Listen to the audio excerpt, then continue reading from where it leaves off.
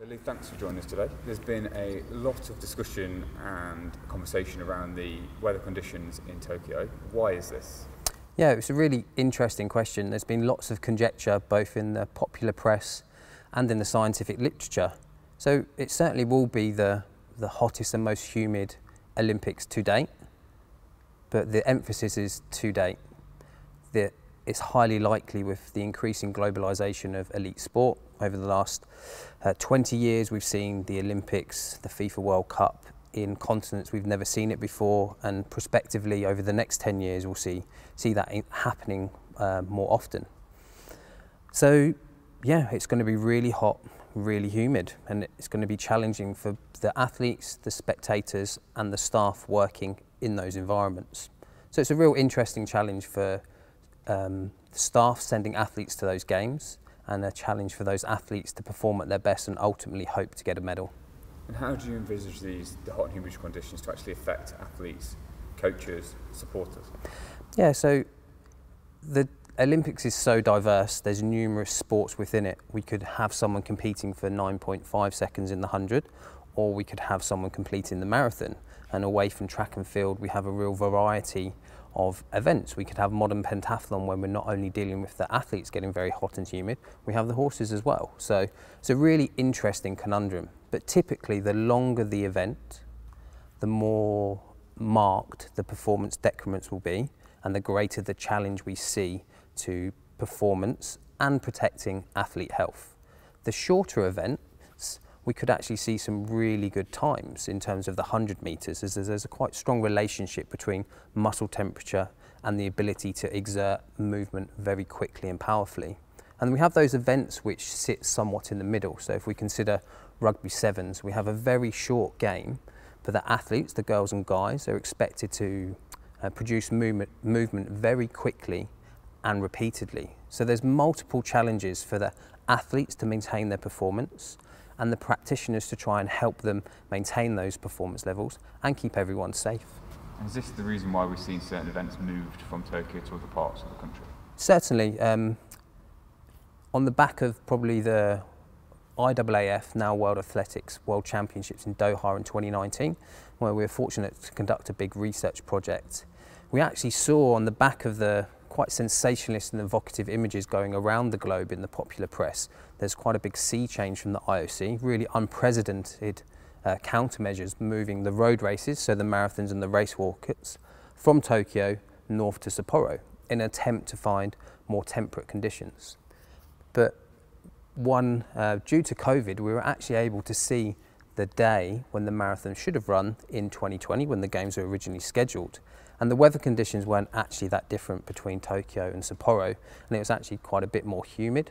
And a lot of the practitioners and staff and those who commentate on those things are not 100% sure we'll actually see more favourable conditions in Sapporo compared to Tokyo. It's often much more humid, so we could have a few degrees C lower ambient air temperature in Sapporo compared to Tokyo, but we could have higher humidity, for example. So it's not just a question of the air temperature, it's also how much water is in the environment as well. So could these conditions put athletes' health at risk?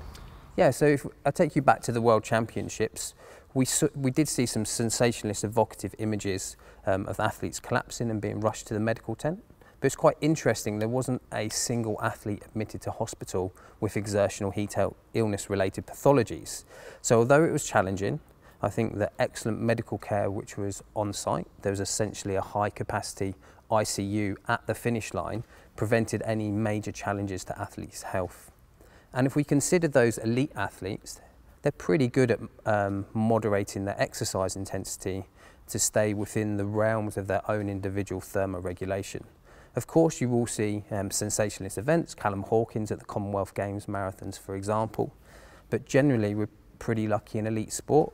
The athletes have strategies in place, well supported by the staff, and I'm sure the IOC is going to have a wealth of protective measures in place to help those athletes stay safe and deal with any particularly high body temperatures.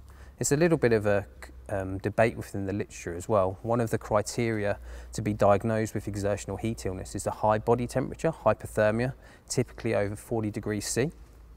However, we see in elite practice and elite competitions, that can be in rugby sevens, we've seen core temperatures of 41, 41.5 in the World Athletics Championships, in the World Cycling Championships, and these athletes, whilst having a high body temperature, don't present EHI, exertional heat illness related pathology. So it's a really interesting challenge, and it's very individualised to every athlete.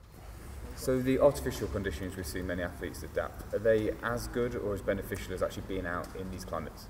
Yep, it's a really interesting question, and it's a real trade-off between practicalities and barriers, the finances of the organisation and the athlete preferences as well. So if we talk about natural heat acclimatisation, so that's being in a hot environment, living and training in that environment, most would consider that's the gold standard best way to prepare for Tokyo or any competition in the heat. However, we know numerous athletes, geographical location, the funding available, or whatever may be, simply don't have access to the funds or the ability to travel during COVID to go to those natural heat acclimatisation camps.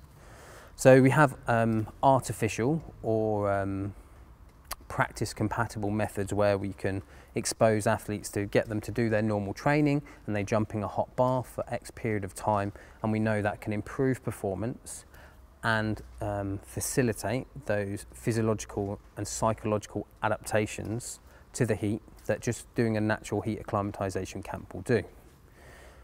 In fact, some people might even suggest that being able to stay in your own training environment, use a environmental chamber which you can get hot, or engage in some sauna bathing or hot water immersion post-exercise, or wear additional clothing, or a combination of those measures, might be a positive compared to going away on a camp. As we know, if you go on a camp, generally you have some travel fatigue, jet lag, sleep quality might be lower, you could have difficulty accessing the food, the volume, quantity or quality that you want, and just the general disruption being away from family and friends for those athletes for long periods of time. So it really is a trade-off, and I think natural acclimatisation and all of the logistics involved with that, and natural acclimation, they're becoming much closer in terms of the preferred prescription from the practitioners for that athlete. So I'd be happy if my athletes completing either of those preparation strategies before getting to Tokyo, alongside an effective match or race day cooling strategy. So ultimately, could that be down to the individual athlete and their needs and how they react to things? Certainly. There's athletes, just like all of us, there's athletes who don't like going away from home, missing their family, particularly during COVID times where families can't drop in and out of camps. It's very difficult for everyone. So as I was saying previously, you've seen in the popular press, you've seen rooms filled with small greenhouses with athletes on watt bikes preparing in that manner. And we've got a lot of obviously Loughborough linked athletes heading out to Tokyo. How can they best prepare for these conditions? Long-term heat acclimation or acclimatisation is the gold standard countermeasure to preserve athletic performance in the heat and provide some protection to exertional heat illnesses as well. And you'd hope all of the Loughborough and all the other athletes attending the Games have engaged in several blocks of heat acclimation or acclimatisation. Acclimatisation is in a natural hot environment like Japan. Acclimation is generally an artificial environment, a laboratory, a hot bath, a sauna, whatever it may be. And most athletes, particularly the endurance athletes and the intermittent sport athletes, will be engaged in various types of that. The real challenge at the moment is we have the global pandemic. So those athletes would often be jetting off several times in the lead up to Tokyo to engage in heat acclimatisation, but there's essentially no travel for most people, and certainly a few months ago there was no travel for many people. So they're engaging in more practical measures. So some real simple things you can do is you'll go for a run and then jump in a hot bath to raise your body temperature and sweat rate, engage in sauna bathing, you can wear additional clothing. It's a whole host of things that you can do. So does that give an advantage to those athletes who are used to the warmer climates? Yeah, I think historically in some of the older conjecture around the area, you would always say those athletes living and competing in a hot, humid environment are going to do better when you come to compete against someone from a temperate environment in a hot, humid environment. But I think practice has really changed and everyone's dialed into what they should be doing with some barriers in place. If you live in the UK, especially at the moment as it's raining outside, you're going to struggle to get good quality heat acclimatisation. But it doesn't have to be a really sexy solution. Callum Hawkins was quite widely reported as collapsing at the Commonwealth Games. Whilst at the Doha 2019 World Championships, he came fourth in the world-class field in probably some of the most arduous elite marathon running conditions ever seen. And his solution was to buy some heaters from Aldi, put them in his shed in his garden in Scotland somewhere, and compete hours and hours to do that. So that very Blue Peter type approach has nearly got him a medal in a world-class field. So it doesn't have to be a £1 million heat chamber or a $100,000 training camp somewhere exotic. There are other solutions available. And in addition to that, with selection being pushed back so much later, do you think that would impact negatively on the individual athlete's preparation with regard to heat? You're hedging your bets somewhat to wait for selection and then be doing your heat work. It'd be more prudent to gamble somewhat that you would be selected and have engaged in heat acclimation or acclimatisation throughout the preceding year. In practice, we try to have a big block of heat acclimation early in the season, because once someone's heat acclimatised or acclimated, you actually can expose them to fewer days than that initial block to get them reacclimated. So probably in this period of time, we're seeing athletes reacclimatise if they've got their preparation perfect, and they're having to integrate that into their athletic taper, where we basically reduce the exercise total volume generally to consolidate those physiological and psychological adaptations leading to best performance. So we've talked about the athletes. So have the hot and humid conditions driven any technological changes from whether it be the IOC or any of the world governing bodies? Previously, if you were engaged in exercise in the heat and you had a scientist or a sports scientist or a medical doctor, whoever, wanting to understand how your body responded, you would either have to be in a laboratory with a thermometer inserted into your body some way, shape or form, not very good for competing in a rugby game or whatever may happen. Technological developments allow you to swallow a temperature pill now, which initially, probably 5-6 years ago, meant you had to physically catch up with the athlete, place a device on them to read the core temperature. But now the pills are really technologically advanced. You can swallow the pill and it will data log and save the core temperature every 15-30 seconds or a minute. And you can download that retrospectively by placing a device near an athlete for 2 to 5 minutes. So it's really allowed us to understand just how hot and when the athletes get hot, and the efficacy, how well cooling manoeuvres work. So those technological advances are in place. Probably something that will be piloted at the Games. There's a proof of concept project I'm fortunate to be involved with Aspetar Sports Medicine Hospital, another IOC research centre partner, and the University of Brighton with Professor Yannis Pistilalis and Sebastian Rassanet. We're conducting a proof of concept project where the core temperature pill you ingest will actually via Bluetooth transmit that to a watch, along with some other sensors looking at skin temperature, heart rate, some biomechanics and gait work. So all those sensors integrate into a gateway, which is generally a watch, and that beams it to the cloud, and then anyone in the world can view their athlete's physiological and performance responses wherever you are in the world. And that's a proof of concept not only for elite sport and future Olympic Games, but also in some slightly different scenarios, occupational, the army, disaster emergency workers, those types of things. So there's some real interesting technological developments, but with that you have some ethical considerations. If your athlete's got a core temperature of 41.5 degrees C and you can see it on your performance dashboard, what do you do?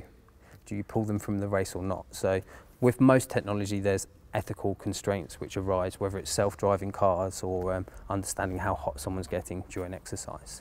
Also, you kind of touched on it there, but has your own research also helped to shape and develop what the bigger governing bodies are thinking in these kind of events? You don't want to blow one's own trumpet, so to speak, but definitely some of the work that I've been leading and involved with here at Loughborough and elsewhere has shaped some practice and standard operating procedures for numerous competitors competing in the Olympics, whether it's their long-term preparation, heat acclimation, acclimatisation, adopting some practical solutions. During COVID, we've had athletes and teams in several greenhouses in a space with heaters in them, so they're socially distanced, able to do their heat acclimation rather than all together in a chamber, wearing additional clothing. And then on the race or match day as well, cooling procedures, wearing ice vests during warm-ups, and there's a whole array of athletes and disciplines we're fortunate to have my research and that of the wider research team feeding to in rugby sevens, track and field, a whole host of events.